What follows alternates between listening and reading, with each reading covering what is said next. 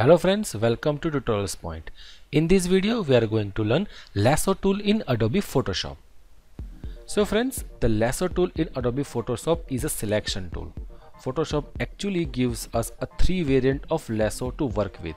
In the tool panel you can see here there are 3 type of lasso tool, which is lasso tool, which is a standard lasso tool, polygon lasso tool and a magnetic lasso tool. By pressing a L from your keyboard you can select a lasso tool. For example, right now I am in move tool. If I am pressing L, it will be automatically select a standard lasso tool.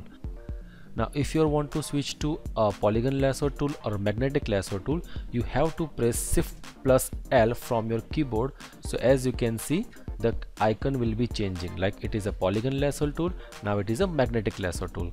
So like this you can interchange your lasso tools. So Photoshop provides a various type of selection tool and the lasso tool is one of them. It helps us in making a freehand selection. Probably the lasso tool is the easiest to use and understand the selection tool in Photoshop.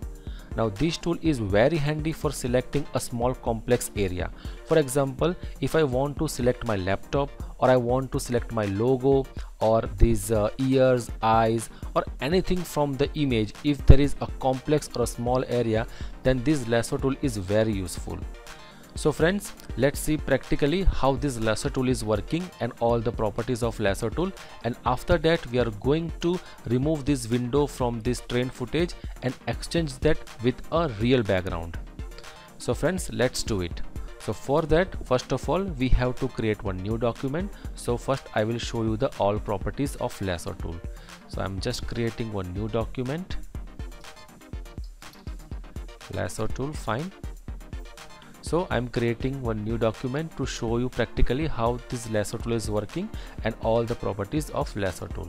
So from here you can activate your lasso tool or you can also press L from your keyboard.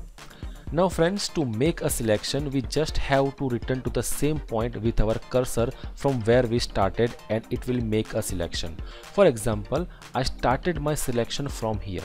Okay, so you need to make sure that you are coming to that start point like this, or else what happen I will show you. Now friends, in case you creating this kind of selections and if we release the pointer at any other point, the lasso tool will automatically complete the selection by drawing a straight line between the point from where we started and where it ended. Like this you can see a straight line. So I am just show you once again. If I am creating one selection like this and if I'm ended over here, then it will be fine. But if I am selecting like this and ended from here, then it will be creating one straight line from this end to a start like this. So friends, now we are going to see some properties of this lasso tool. Okay, so friends, now I am just creating one random selection like this.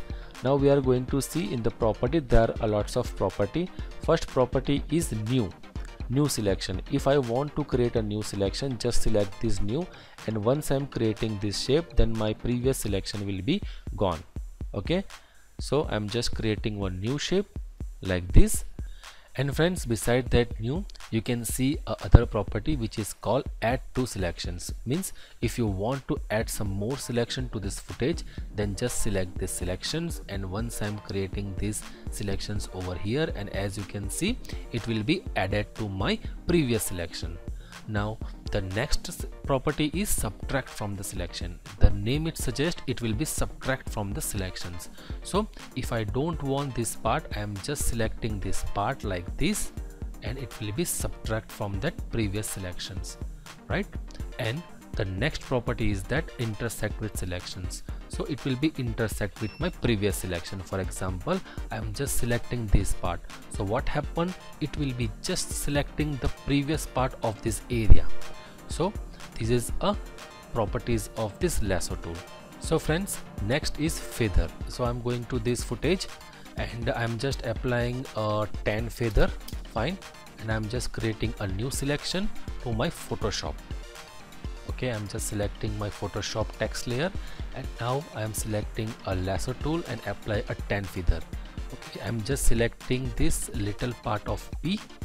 Okay, and I'm just copied it So as you can see, the feather is applied to this particular text. So like this, you can also apply a feather to a footage as well as text or any object in Adobe Photoshop. For now, I'm just deleting this and enable my Photoshop text.